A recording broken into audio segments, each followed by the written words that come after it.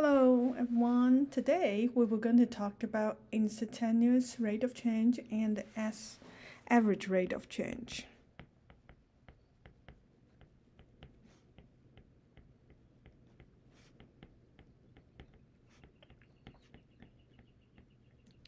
So first of all, what is rate of change?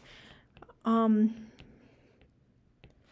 may learn that before. So if in linear function, which is y equals to mx plus b, m, which is the slope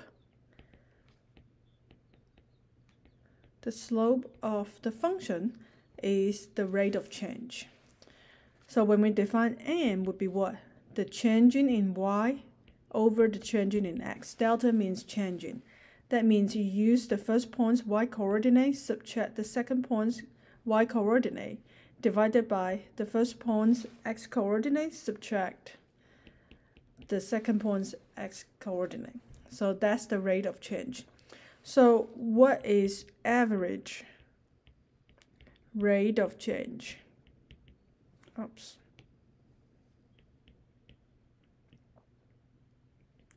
Well, when you think about it, slope only applies to linear function. That means when the graph is a straight line. But when it comes to average rate of change, when it comes to math, lots of times our graph is a curving graph like this. In that case, we can find the slope of this whole graph. However, we can find the rate of change in between this point by connecting a line in these 2 points and trying to find the slope of this point. That gives you the average rate of change from point A to point B. So this is similar to when you're driving a road trip. When you're having a road trip, if you're driving from Washington to California, let's say you're driving from Seattle to Portland, you're driving on I-5. Sometimes you get off the highway. So it takes you 5 hours to complete the trip, and the totally was, how long is it? Let me look up. So let's look this up. From Seattle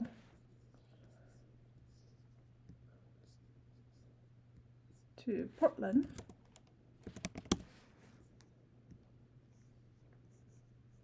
So totally is 174 miles, and then the time is 2 hours. The estimate time is it takes 2 hours and 51 minutes. Let's round it up to totally is 180 miles and 3 hours. So that means it takes what? 3 hours drive from Seattle to Portland. All right, and the total distance is what? 180 miles. So what would be your average speed? So your average speed probably would be what? The speed during your whole trip would be the distance divided by the time. So that means you're driving 60 miles per hour on average. That's average, but you know that you have a driving experience, or when you're never riding with a car, you know that sometimes it's driving faster than 60 miles per hour.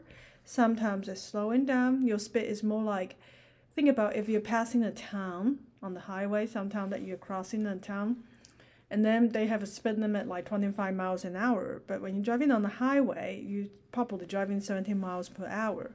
So that means the speed is changed. So that speed now we're talking about is the average rate of change. That means on average, your speed driving from Seattle to Portland is 16 miles per hour. Okay, so today we will have a new concept about instantaneous rate of change. So that means on the curving line, on the curving graph, we have a graph like that, At any given point, I want to know, hey, what is the slope at this point? What's the change in the instantaneous rate of change at this point? Well, if it's 2 points, we know that, hey, we will draw a line in between these 2 points and find the slope of this connecting line. So this line is called secant line. Okay? Secant line. So how do I find instantaneous rate of change at this given point? Point A. Our point A, let's say this is our point A. So to find that, we need to have a tangent line. Tangent line is the line that you just touch the point along with the graph. So by definition, secant line is the line between 2 points on the curve, whereas tangent line, by definition, is the line at 1 point.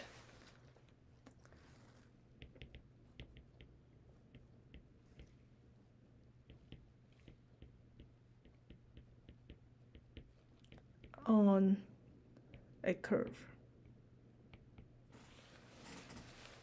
So like the graph I have here, the red one is the tangent line and the white one is the secant line.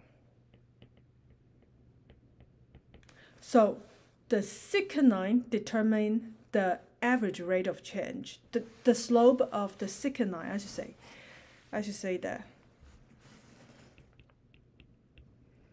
The slope of the secant line is the average rate of change. ARC means average rate of change between point A and the point B.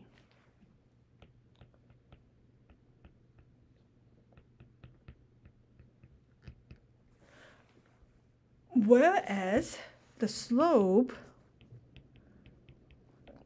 of the tangent line, remember tangent line is at 1 point, right? Let's say the tangent line at point A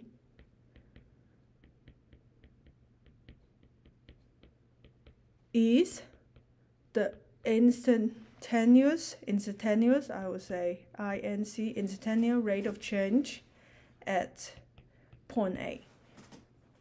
So here is the differences. All right, so now let me show you a graph. What does that look like? So when you take a look at this graph, this gives you a tangent, a secant line, right? Because they're connecting between 2 points. The black curve is the function, which is negative x to the cube plus x squared plus 12x minus 3. So if I change the point a little bit, oops. So such as I change the point as of 0, the secant line is going to change, and then they calculate in between these 2 points, they will calculate the slope for you of this line. Now, here is the tangent line. The tangent line is the blue one, and with that they calculate the slope for you. So as we change gradually, you can see it will change along with that too. Okay, so here is the question: can we use a tangent line to predict a can we use a secant line to predict a tangent line? Well, the answer is yes. Because if you look at this graph,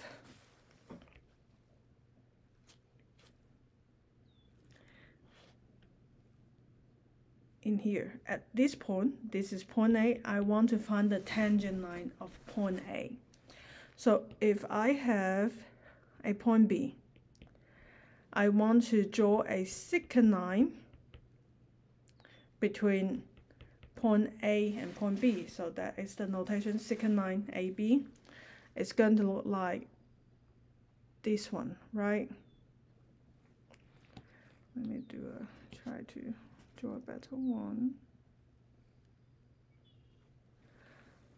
Okay. And then that's not the tangent line of point A. So now let me use another one. Give you another secant line of AC. If C get closer to A, let's see what happens. Well, you will get a line like this one. Oh, the graph is not very nice. Let me try to find an online software to do that. Probably using the graph is better. So here is the program that I found online. So as you can see, the black dot is something that, let's say the black dot at 1 is where we want to find the tangent line when x equals 1. We want to find the tangent line. So now the red one is a dot on the graph, right? So when the black dot and the red dot, they connect together, they have a line. This line is called what? A secant line. Because secant line is a line that between 2 points on the curve. So in order to find our tangent line, what do we need to do? So one way to do it is we try to make the red dot very, very close to the black one, as close as possible. Then we can find our tangent line, right? If you're getting very close, even if it's overlap, that means you only have 1 point on the graph. So that's the idea of finding a tangent line by using a secant line. We're trying to find a point close enough that they are very close to each other. Then these two tiny little points connecting together, the secant line, they're connecting together because they're so close, we can view it as the tangent line of our destination point. Okay. So here are some examples about how to find a average rate of change and the instant rate of change in a function. Let's use the function that we just showed earlier. In here, we have a function,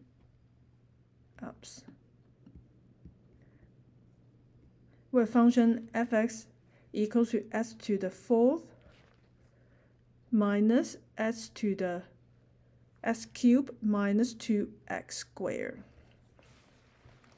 So here is the point. So let me write this down. So I have a function fx equals to s to the 4th minus s cubed minus 2x squared. All right, now I want you to find the average rate of change from x equals to 1 to x equals to 0.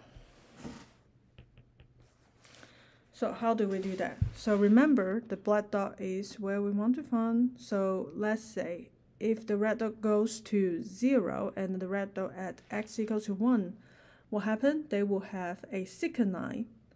This is a secant line. If we can find the slope of this secant line, then we'll be done, right? That would be the average rate of change from x equals to 1 to x equals to 0. Okay. So how do we do that?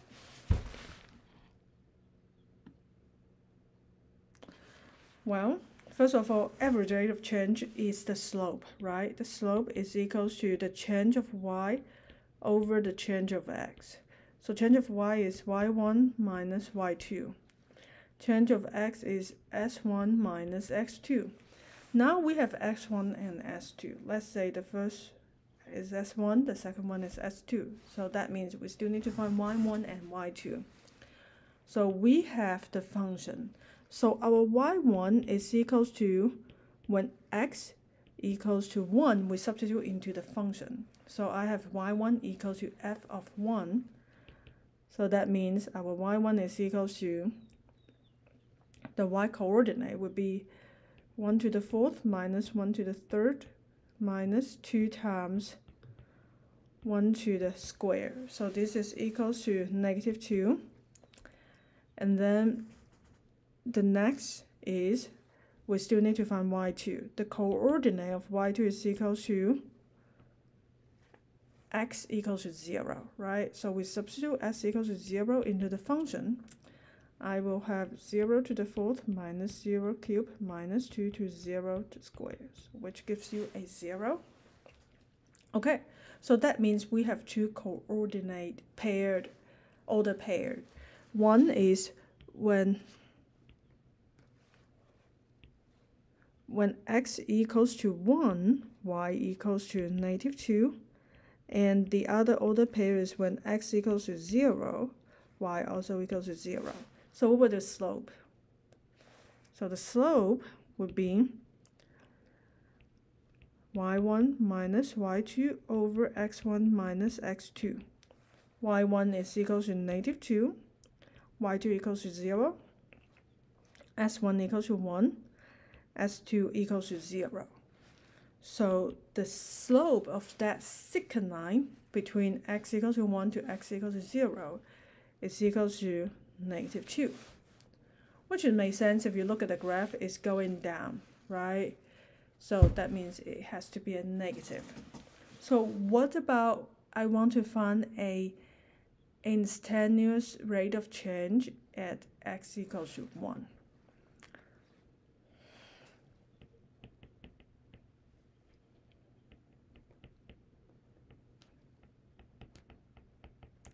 Well, remember, when you look at the graph, if I want to find the instantaneous rate of change at the black dot, what I want is, I want the red dot gets very, very, very close to the black dot. As close as possible, then we'll find the instant rate of change at the black dot. So how close when we consider close? Well, it depends on, it's case by case. If a range like that small, like this is between -2 to 2, I would say, hey, the next stop, if it's close enough, should be when x equals to 1.0001, or something like x equals to 1.0004. This is a very small number. That means 1 and 1.004, they are very close. Or you can pick a point like, the red dot is 0.09999. That gives you very close to x equals to 1, because their distance is going to be 0.0001. So as long as you find a number small enough, that will work. So can we do something like, hey, I think s equals to is small number. In this case, it's not, because as you can see, our range is from -2 to 2. So that means if you pick x equals to 2 as your next close number to x equals to 1, that won't work because they're too big in our case. So now if I pick the point s equals to 1.001, so now we have 2 points. So we just need to find the average rate of change from s equals to 1 to s equals to 1.001, because they're close enough that the slope of the second line between 1 to 1.001, we can consider that's the tangent line of x equals to 1. All right. So how do we do that? So, well, the first step is you still need to find the y coordinate. In the previous step, we already found that when x equals to 1, y is equals to, I'm going to write it here.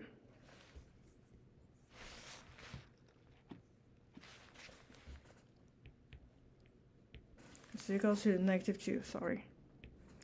Okay, so what about f of 1.001? So we need to substitute 1.001 into the function. So I have 1.001 to the fourth power minus 1.001 to the third power minus 2 times 1.001 to the second power, and use Google Calculator to calculate that for you. So this is equal to negative 2.0002999. So during your calculation, you want to keep it as detailed as possible. Okay, so now we also find the pair order of the second point, which is when x equals to 1.001, y equals to negative 2.0002999. Okay, so now let's find the average rate of change in between these 2 points. So the slope is equals to negative 2.00999 minus negative 2 over 1.0001 minus 1. So this is equals to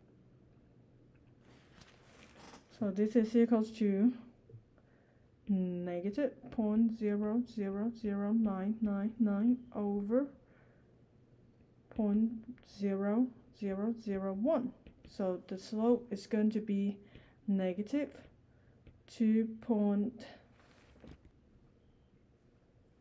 This is 2, sorry. 2.999 and the rest of it. So that would be the instantaneous rate of change at the point x equals to 1.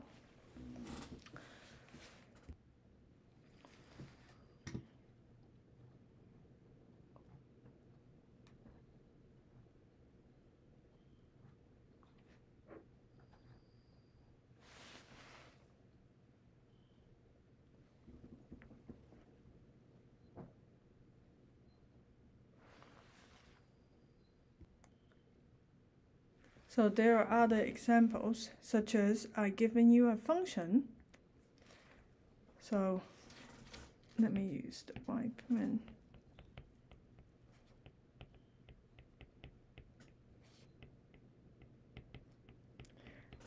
X, y equals square root of x, and I want you to find the slope, the average rate of change.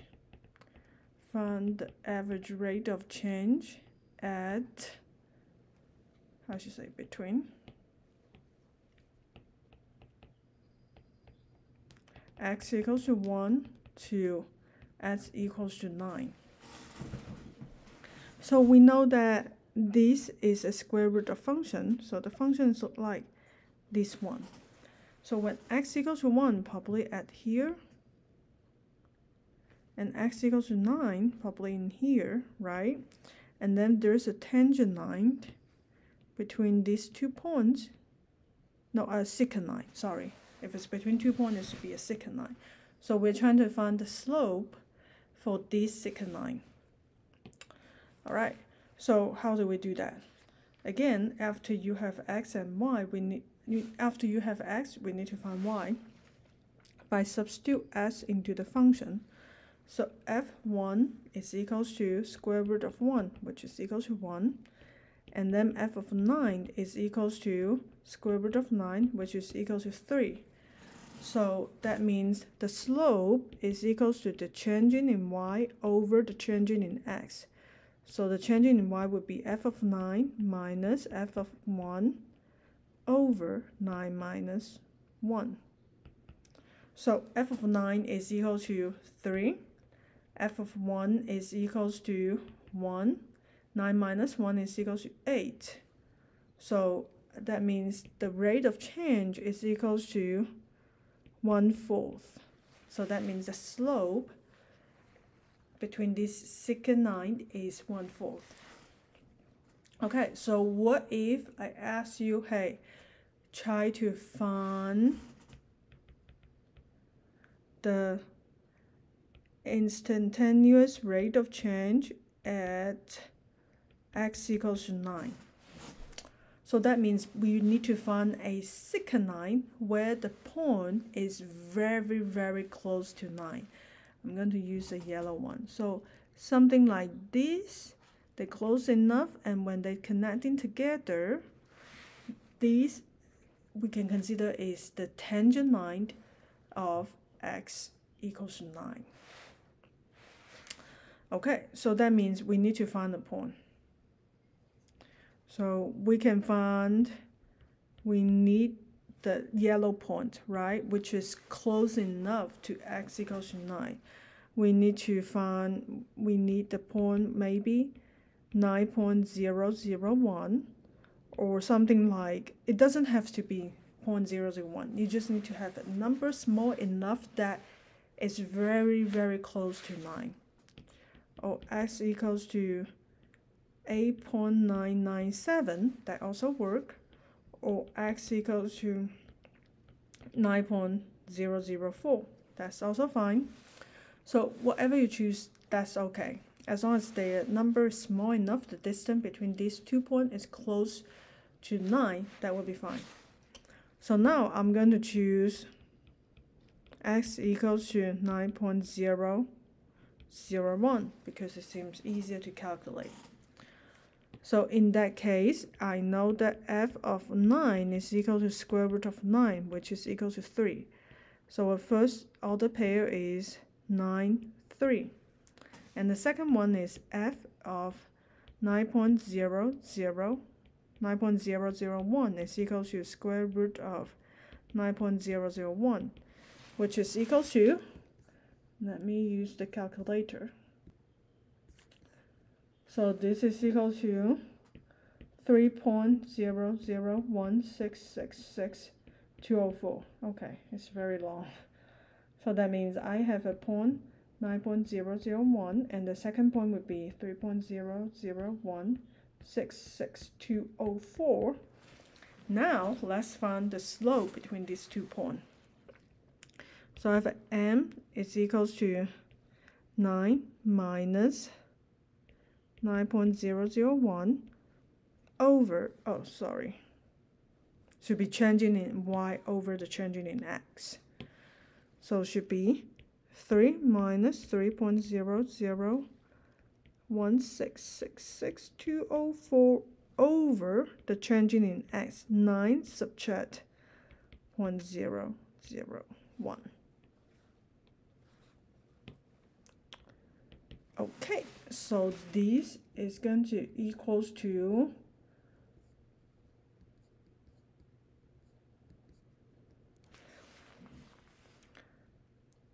1.6666.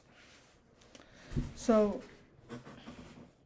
that would be the instantaneous rate of change at the point x equals to 9.